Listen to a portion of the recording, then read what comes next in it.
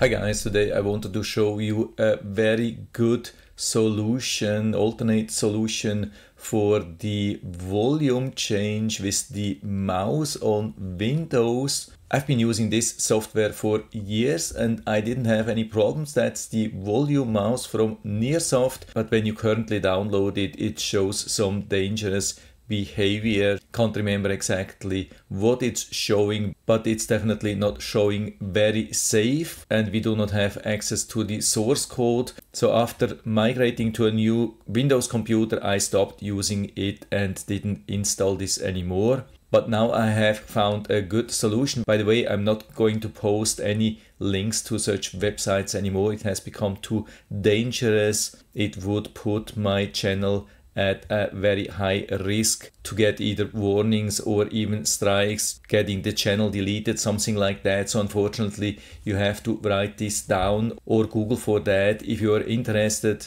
So again, I have found an alternate solution for that. I mean, of course, you can always go down, change the volume here. Maybe you have even a hardware wheel on your keyboard, or you can buy dedicated USB volume control knobs, something like that. I've even reviewed that. I don't know why it's not available anymore. It's actually a good thing. But if you don't want to buy new hardware and want to have a very fast and comfortable solution, easier than this thing here, and have even a little bit more functionality, then I think this could be an awesome solution. The TB Vol Scroll, that's on GitHub and it's open source and free, and the basic functions we can find here. So it's a scroll up, down to adjust the system volume, and it has even some additional functions with control to mute and unmute, and hold Alt to activate precise volume scroll mode.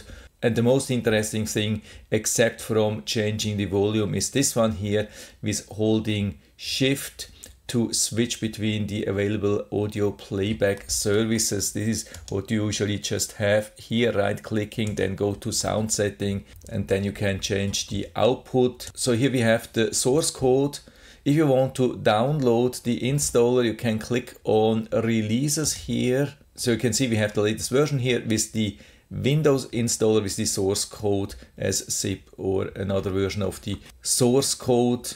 I have checked the installer exe, and unfortunately it gives also some false alerts on virustotal.com, because of course they have to read the keyboard input. All the mainstream virus scanners, they do not show anything. They all say it's safe. So of course, instead of using the exe, you can use the source code, download, check everything, and then compile it and use this one here. But for the moment, I'm going with this one here. And again, these false alerts here, unfortunately, which makes it look unsafe. But you can see everything down here is green. I've even been talking to the project owner and everything looks really legit for me, so I'm definitely not worried. So of course, to install, we click on the exe, and then of course Windows gives some warning. If you want to install, you have to click on more info, run anyway. And now it's already done. You don't see an icon here, at least I haven't found one.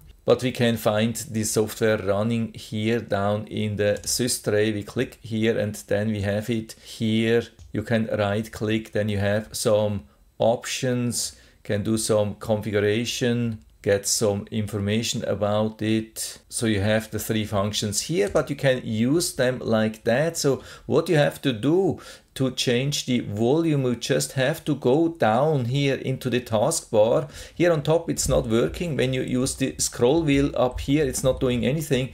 But as soon as you have the mouse down here and you're using the mouse scroll wheel up and down, you can see you can change the volume now. Unfortunately, I'm on a device where I can't change the volume. Unfortunately, it looks like for me the Shift and Control and Alt are not working. I have to find out why. So I change the system sound now to my headphones. And so I go down, and now you can see how I can easily change the volume from very low, where it's even showing red, and then going up to yellow and green. So let's now try with the Shift. Let's see. Yeah, still nothing.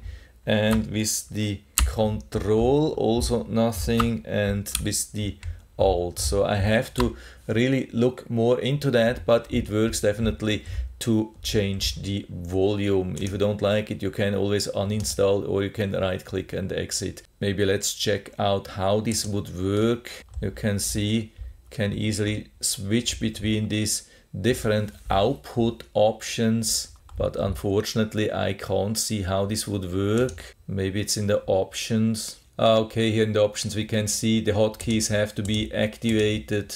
So let's click on apply. Now I'm going down here, holding the shift key, and you can see I can switch between the different output devices. But it's not a large menu, it's just switching from one device to each other, so it's a little bit difficult. If you have a lot, if you have just 2 or 3 different devices, then it's very easy. Let's also try with the control.